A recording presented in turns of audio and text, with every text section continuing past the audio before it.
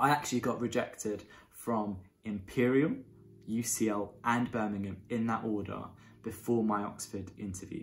I'm gonna confess to you guys that actually in second year, I was diagnosed. Hi everyone, we've just hit 3,000 subscribers and that is crazy. And that's all thanks to you guys. So thanks so much for being such an amazing supportive community. We really appreciate it and we're just blown away by the incredible support that you guys give. So in this video, I'm gonna be giving you guys a definitive guide for how to apply to medicine at either Oxford or Cambridge. We're gonna be going through everything. We're going to be going through why you should even apply to Oxford. We're going to be talking about stereotypes. Is everyone really posh? Is everyone just a genius? We're going to be going through all your questions and also giving you guys strategies and tactics to maximize your application from every step of the process, whether it be work experience, extra reading, personal statement, BMAT, interviews, when you get an offer, A-level revision, as well as what to do after in that summer between year 13 and university. So I'm going to be revealing all and telling you all my secrets. Here at the Aspiring Medics, we've helped thousands of students to get into medical school, so be sure to check out our one-to-one tutoring and our online courses to help you get into medical school. Link is in the description below. Okay, so a question that I get asked a lot is, what is the traditional teaching style at Oxford? So for those who you may not know, Oxford Medical School, the teaching there is 6 years long. The first 3 years are pre-clinical, whereas the latter 3 years are clinical. So in the first 3 years, you're going to be learning all about the physiology, so how the body works. You're also going to be learning about pathology, how the body can go wrong, and based on what can go wrong, how can you correct those processes to get the patient to be better, to feel better. So that's what the first 3 years are going to be all about, and you're going to have that through seminars, you're going to have lectures, you're going to have practicals, as well as of course tutorials. We're going to be talking about tutorials a bit later on. So the first 3 years are essentially giving you the fundamentals of medical science. You're going to be understanding the physiology and the pathology. Whereas the latter 3 years, so from 4th to 6th years, that's where you're going to be actually in the hospital. That's where you're going to be applying your scientific knowledge. Now that's quite different to other medical schools. At other medical schools, for example, you could actually be in hospitals from day one, from the first week. But for Oxford, it's very different. You have very limited clinical experience. You have some, but I need to stress, only some in the first 3 years. So that's the main difference between traditional teaching styles and say integrated that can combine all the way through. And when I was applying, I was like, well, I don't know if that's going to be for me because I want to be a clinician as a doctor. I don't want to be a researcher, but actually it means that you can still think like a scientist when you have a patient in front of you. And that's particularly useful. Whereas when I was doing my GP shadowing in 1st to 2nd years, actually I wasn't really able to get much from it because I didn't really know much about the diseases. I didn't know about the different treatments. And so you didn't actually gain that appreciation. Whereas from 4th year and beyond, you almost get this payoff where everything kind of clicks, everything makes sense. You can find out more about different teaching styles in our videos. We created a whole new one where we go through all the different teaching styles and we compare them. So you can check it out, link is in the description below. Okay, the next question is all about tutorials. What are tutorials? So in Oxford, they're called tutorials. In Cambridge, they're called supervisions. They're exactly the same thing.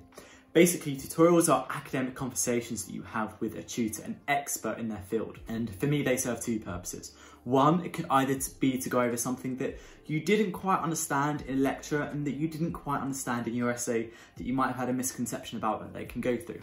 Or two, it might be actually, you know what, you understood something really, really well, in which case they could go through the extension stuff, whether it be looking at the clinical relevance, or whether it be looking at experimental evidence. So to give you an example of that, if you're learning about vision and if you're, say, confident of understanding how that physiology works, then actually what they can then do is talk about the different diseases that can occur within the eye, whether it be glaucoma, whether it be colour blindness, or other ways in which you can actually have partial or full blindness. I would definitely say that it's been the highlight of my medical school academic life, particularly because you can go through and sit down with these experts in their fields. And that's something that's super, super personalised. And you really do feel like they care about you as a person, because if you are struggling, you will not be struggling for very long. Another question I get asked is, one, how to pick a college, or is it true that X college is better than the others? The answer is there is no such thing as the best college to study medicine.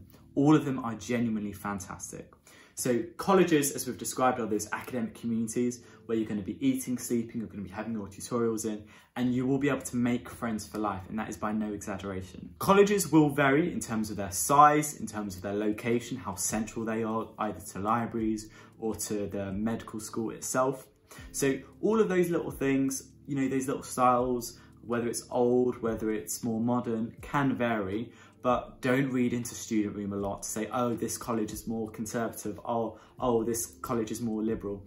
It's really not true, and a lot of that is just exaggeration. And ultimately, university, not only at Oxford, but anywhere else, is what you make of it. And you'll find people from all walks of life, from all sorts of diversities, and there's a phenomenal amount of different societies available, whether it be music, sports, drama, cultural, religious as well. So you can get involved in a huge amount. And specifically for me, it's been the African Caribbean Society, the Oxford University Islamic Society, and of course the Oxford University Powerlifting Society. I was the president the other year and I've absolutely loved it, and I've loved competing. Big love to all those three societies. I found my people, I guess. Whilst we're on the topic of tutorials, it's of course important to talk about tutors themselves. So you'll have anywhere between 4 to 6 tutors in your college, and your college tutors are genuinely there for you. They care about you, and there will definitely be at least one person from your tutors who's going to be able to be your pastoral tutor. What that means is that their priority is also your well-being and making sure that you're okay. And that's quite important, especially with university. Obviously, you're moving in there for the first time. So they genuinely care about you and they want you to flourish and do the best that you can.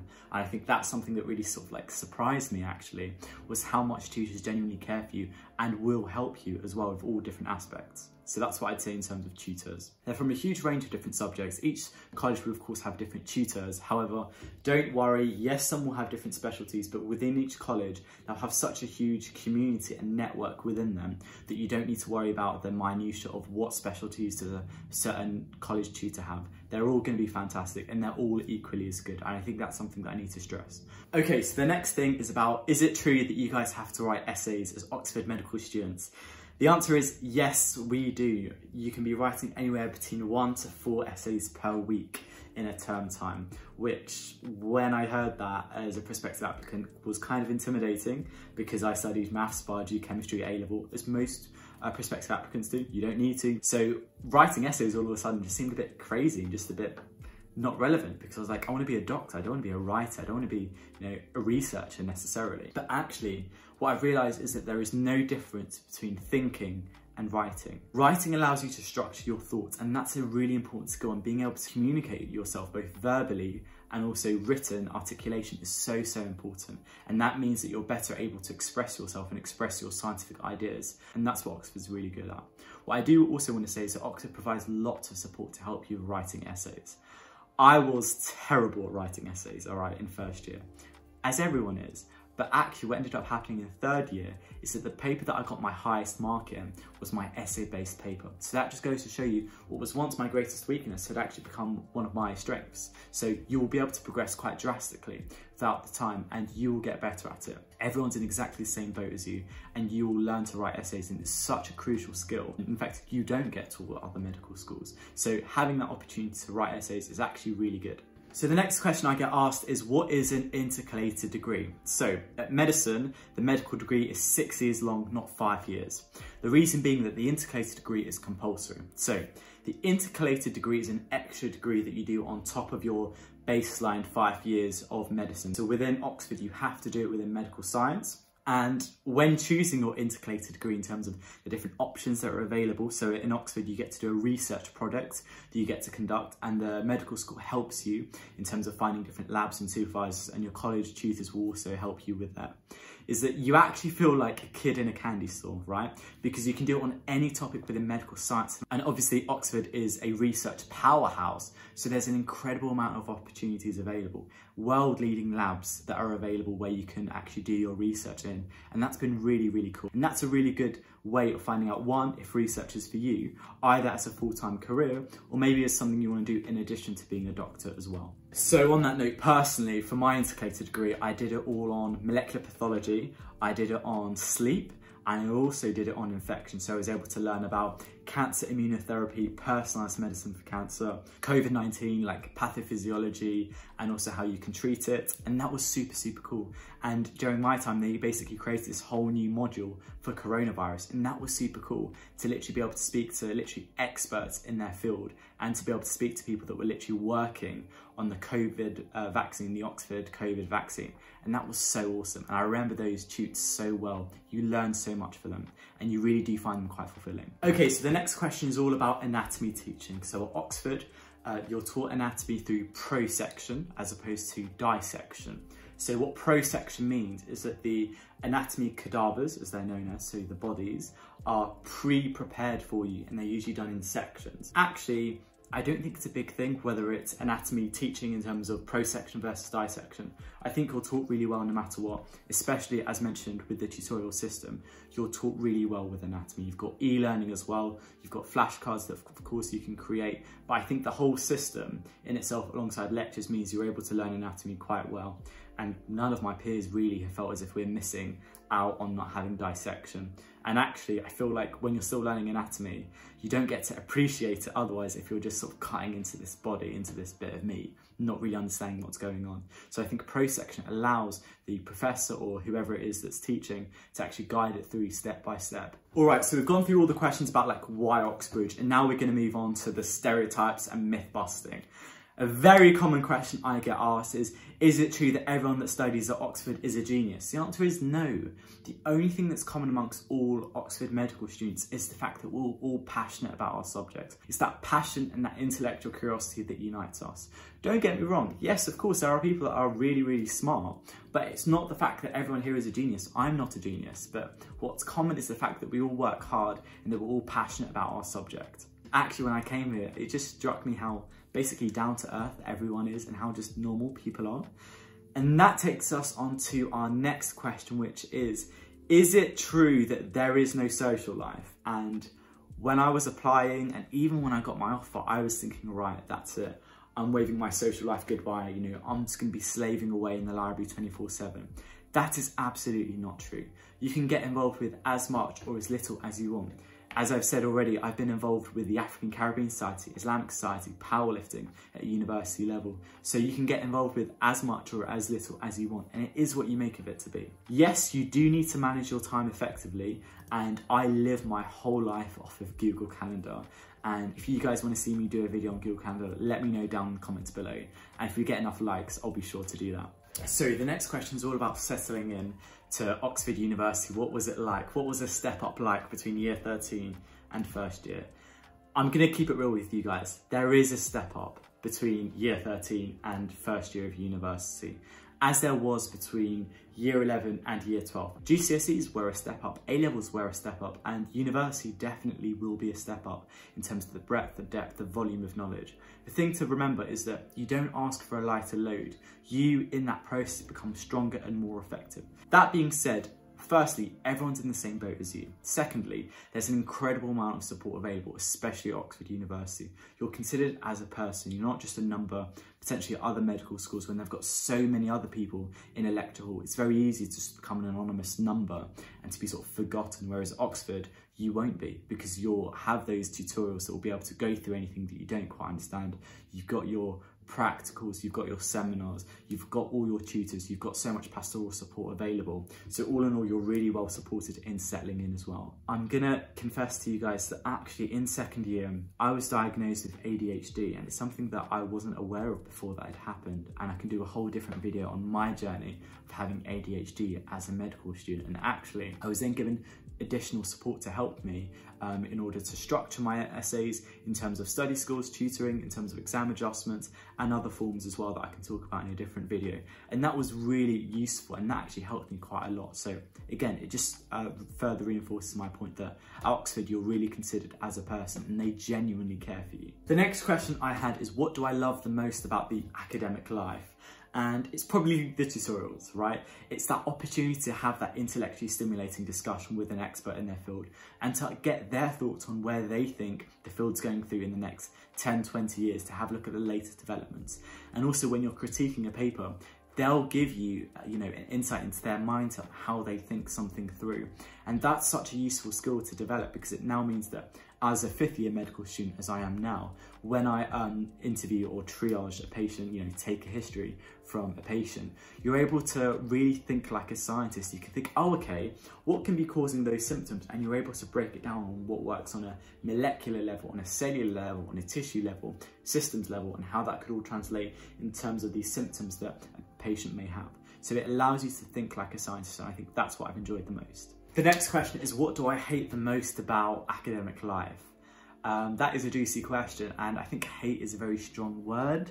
But if there's anything that I dislike, being honest, it's probably the volume of work that you're given as an Oxford medical student, but of course that comes with the territory of one, being a medical student, two, being an Oxford medical student. You do have a lot of work and you will be working harder than the average medical student, and the best advice is to not compare yourself to other medical students. You can of course still balance everything else, but it requires exactly that balance, being self-disciplined, having that time management to go through.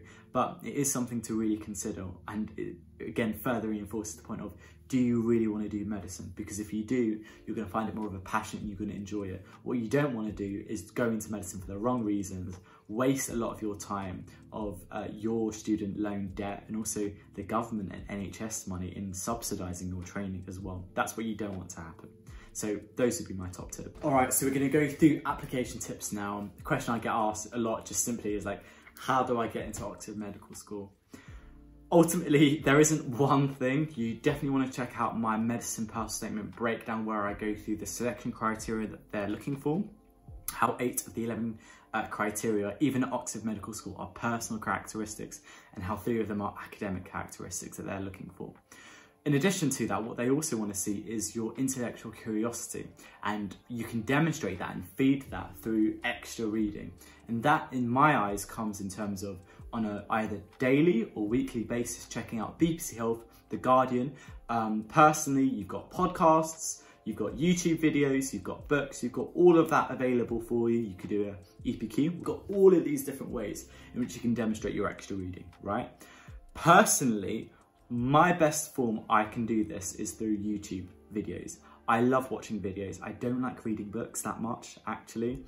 And I'd recommend subscribing to different scientific YouTube channels, including Kurzgesagt. They do some really, really great videos. We can show you some footage on screen, and they do an absolutely fantastic job. So definitely subscribe to them. This is not sponsored in any way, but I think they're just fantastic, and they do some really good videos. So getting into this habit of extra reading is going to be really useful to help give you that informed decision about what medicine's all about. If you haven't already, be sure to subscribe to the Aspiring Medics for more extra reading content as well. We go through book clubs where we go through different books, as well as give you the top tips to help ace your application. We've also got our dedicated WhatsApp group. Link is in the description below. All right, back to the video. However, it's also worth noting that there isn't a hierarchy of different medical schools. Yes, there are different league tables, and you want to be really clear on the different metrics that you're looking at. Are you looking at it in terms of research quality, of student satisfaction, the amount of income that they spend on per student? All of these things you can absolutely have a look at, but ultimately it's down for you to decide what the best medical school is going to be for you, based on the different teaching styles, and based on the different entry requirements that they have, and taking that holistic approach. We've also got a table that I'll link down in the description below that will allow you to compare all the different UK medical schools. It's completely free. What I also want to say is that ultimately Oxford is not the end all and be all. Don't put all your eggs in one basket. If you do get it, great, but actually there isn't that hierarchy. In terms of my application, I applied to Oxford, Imperial, UCL, Birmingham. And being completely honest with you guys, my thinking was, Oxford, I'm not gonna get it, but you know, in order to win the lottery, you've got to get a ticket, so might as well. I went for Imperial, a bit stretching, but we'll see. UCL, yeah, happy medium, that's the balanced one, that'll be good. And then Birmingham, I was like, right, yeah, that's in the bag. I actually got rejected from Imperial, UCL, and Birmingham in that order before my Oxford interview. You can't let it get to you if you do face rejection, as we inevitably all will at some point, in some form, no matter in our life, all right? All you need to get is one offer to get into medicine. You only need that interview series to go well. That's all you need. And of course, fortunately, I was able to get my offer from Oxford, and here I am now helping you guys to get into medical school. So that's my story to you guys. Never give up, because if you do really want to do medicine, and you've definitely weighed it up, and you've had a look at our playlist, comparing all the different reasons to go into medicine, not go into medicine, you're making an informed decision, then go for it. I also get asked loads of other common questions, such as, how do I write my personal statement? And if you haven't already heard of it, look at our personal statement playlist, including my video where I go through my personal statement in depth. It's absolutely fantastic and an incredible resource that I'd highly recommend you use, all right? In terms of A-levels, the minimum offer is A-star AA, and it has to involve one of those being in chemistry. You can do 4 A-levels, but in my personal opinion, and this is only my personal opinion, I don't see a purpose in doing 4 A-levels, because why would you stretch yourself thin? Because if you get A star, A, B, and that's therefore not going to meet the requirements. Even if you get A star, A, B, and that B is in chemistry, that wouldn't be meeting the minimum requirement either. So personally, I don't see the utility in doing 4 A-levels, but that's my own opinion. Another question I get asked a lot is, should I do an EPQ? The answer to that is no, you don't have to do an EPQ. It's not within the Oxford Medicine selection criteria. Specifically, it is one way in which you can demonstrate your intellectual curiosity, but it's not the only way. We've mentioned podcasts, books, we've mentioned articles, and my top tip is be used to telling a story and to connecting dots together. So, did you see something interesting in a care home where you paired up with a dementia care home resident, for example, and from that make you curious about the pathophysiology of dementia, Alzheimer's, for example, and how you can get a build-up of a particular protein, and that can cause cell death, and that's what can cause the symptoms of Alzheimer's, for example. And did that then make you want to have a look at a video? Did you interview someone? Did you do a project? What did you do? So you can tell a story. The admissions tutors aren't going to be wowed if you saw neurosurgery unless you're able to talk about the effect of that, the reflection that you can have from that. But you can have that reflection just as equally from watching a YouTube video as opposed to watching neurosurgery. So it's all about how you can reflect and how you can make the most out of your situation. What about BMAT tips? So for this one, be sure to have a look at our BMAT YouTube playlist where we go through section 1, section 2, section 3. We've also got loads of past papers that you can have a look at on our website, so be sure to check them out. My top tip in a nutshell is practice, practice, practice. However, after a while, you will see diminishing returns, and once you see that actually you're plateauing and you're not progressing a lot, that means actually, you know what, that's the time really to do the BMAT. You don't need to worry too much about doing any extra preparation for it. Additionally, practice, but ensure that you're learning from every single one of your mistakes. Ensure that every single mistake you make is a lesson learned, so that if you redid the paper, you'd get a much higher percent, if not full marks on that paper. So that would be my top tip. Okay, another very common question I get asked is, how do I prepare for Oxford Medical School interviews? We're going to have a whole new video series to help you guys out with that, including mock interviews, analyses and tips, and that's coming very, very soon in the pipeline. So stay tuned. Be sure to subscribe to not miss out on those. In terms of answering the question directly, it's all about thinking out aloud. It's effectively a case of showing you're working like you would in maths, right? So going from step A to B to C to D. So for example, how can a disease result in death? So what's happening in between, and breaking it down either chronologically, for example, so step 1, 2, 3, or can you break it down in terms of size? What's going to be happening on a cellular level? What's going to be happening a bit before then even? On a molecular level, on a DNA level, cellular level, on a systems level, and then also on therefore a patient level, on a human body scale. So being able to think about that and scaling it, or thinking about it in terms of time, will be really useful. And ultimately, giving down your thoughts, and what they're really interested in, you'll hear this a lot, is seeing how you can think as opposed to what you know. So be sure to check out our Oxford mock interview, which will give you further practice on that. What I'd also add for Oxford Medical School interviews is to be sure to brush up on your A-level biology and chemistry knowledge, particularly in terms of proteins, DNA, and also in terms of cell cycle, for example. All of those are going to be really, really useful, as well as stuff like the heart and any physiology that you might have learned about in A-level biology. Make sure you're aware of that. And of course, everything from your personal statement is fair game for them to ask in interviews, and it could be asked as an icebreaker. It is very important that you do not lie in your personal statement, because it has occurred when someone mentions a book and actually the author of that book is who they end up having in their medical school interviews at Oxford University. So be very careful. In addition to that, you want to also be ensuring that for every single line in your personal statement, you've got either 2 or 3 sentences that you can say if you were asked about that. So what did you learn during your time at your opticians, for example? That could come up as an introductory question, as an icebreaker question. And in following all our tips that we've given, that will help you to hopefully get your offer from Oxford University for medicine. We hope you guys have enjoyed this. We're going to have loads more videos coming out on day in the lives that you guys can expect very, very soon. So be sure to subscribe so you don't miss out on any videos. Thanks so much for watching, guys, and we will see you in the next one. Bye bye.